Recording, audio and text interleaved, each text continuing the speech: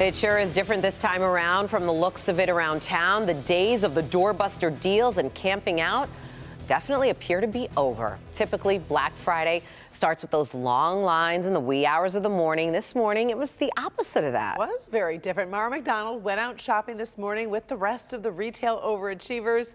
Here's what she saw. In a word, it was peaceful. No crazy lines, no people sleeping in tents, just simply in and out. An orderly line moving at a good clip the minute Target opened its doors this morning. The most anybody waited?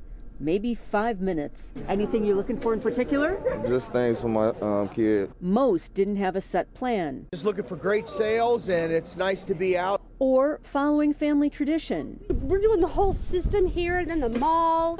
We stop for lunch, we get a manicure, and then we regroup and do it again. But some dedicated shoppers know exactly what they want. I came to get the 65-inch Roku frameless TV.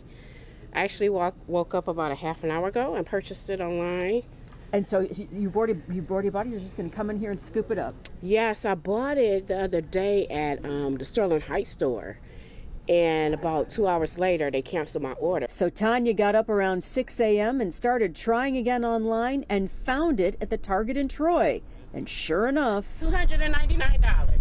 Don't mistake all this calm at the stores today with a lack of sales. Retail analysts say that American consumers are expected to shell out $859 billion this holiday season.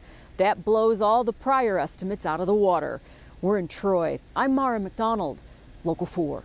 All right, thank you, Mara. Another trend over the past few years is retailers staying closed on Thanksgiving Day to allow employees to enjoy their holiday. Just this month, Target said that decision to stay closed on Thanksgiving is now permanent.